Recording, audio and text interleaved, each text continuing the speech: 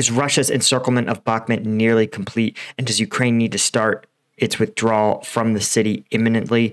Also, is Russia finally forecasting the coming Ukrainian counteroffensive, and just how much are they worried about it? I'm Paul, U.S. Army combat veteran. It's March 14th, 2023. This is your daily Ukraine update. Let's get into it. Okay, first, when we look at the control map, the biggest changes are here in Bakhmut. And while the advance of Russian forces is relatively small, it is pretty crucial. As you guys can see, this key roadway running to Ivansky is now literally within, at the shortest point, within 300 meters of Russian forces. That's small arms range. So it is effectively cut off, I would say. So combine that with the fact that it is this secondary escape route is also extremely close to Russian forces, and you have a situation where those remaining in Bakhmut need to withdraw, I would say, in the very, very near future. Barring some sort of Ukrainian counterattack to push Russian forces back, this threat of encirclement is considerable, and it's not even clear now that anything beyond light infantry troops will be able to conduct an exfil, again, given the amount of men and material that would have to pass through these roadways to effect a complete withdrawal.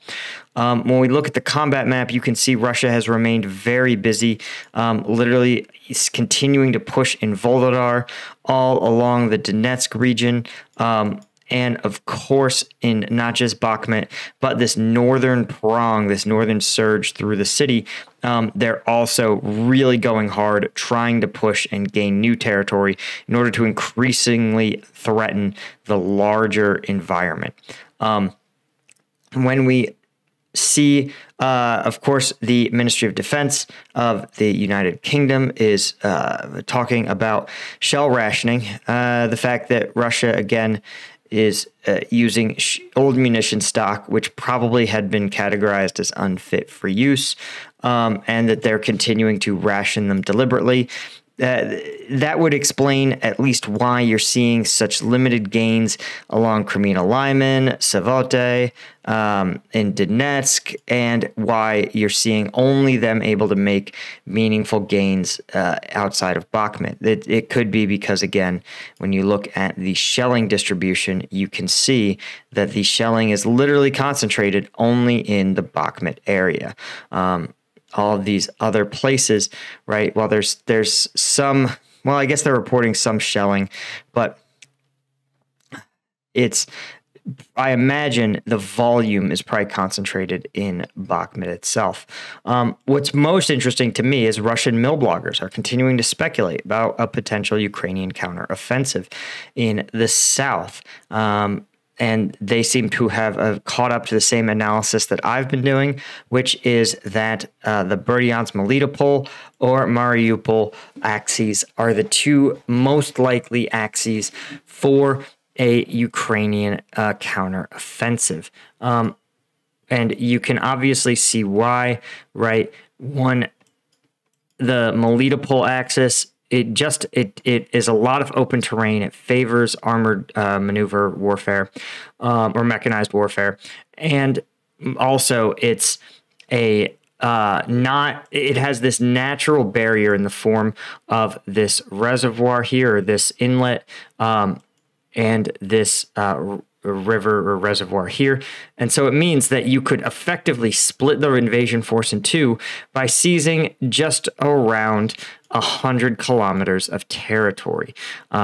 Less so if you rely on some of these natural barriers like these rivers. As we've seen, they form very strong defensive lines. So it would even be possible to sit there and go from this point, taking this everything, for example, east of this river here, and using that as a natural barrier and kind of clearing this whole area. And then, of course, also launching a concurrent attack in Mariupol, or an alternative, might be Mariupol. As you can see, the terrain a little bit more restrictive, but has a large number, again, of these rivers that can form natural barriers. And then potentially you could carve off this large chunk of the Russian occupation, splitting Crimea and the remainder of Kherson and the Luhansk and remainder of Donetsk. Russian forces or Russian mill bloggers seem to be talking about the same thing. There is some fear that they will actually be able to do a southern push and a push along Kupiansk, Savote, or another area where or open a second front. We sort of talked about this in Kharkiv, where it was about pushing in several directions and seeing where the breakthrough eventually happened and then committing your offensive to that breakthrough. But it still is fascinating to see, again, how much speculation is happening on both sides about the coming Ukrainian counteroffensive, which is hopefully soon. Anyway, guys, that is all I had for you for today. Of course, if you want access to the uncensored combat video breakdowns, the kind of thing that YouTube won't let me show you, GoPro footage and drone footage and all of that stuff, I do all those breakdowns on the Patreon. It's also the way to support the channel without me having to rely on YouTube and their questionable censorship and monetization policies. Thanks to my Colonel tier patrons, thanks to my Lieutenant tier patrons, and thanks to all you guys for watching. I'll see you in the next one.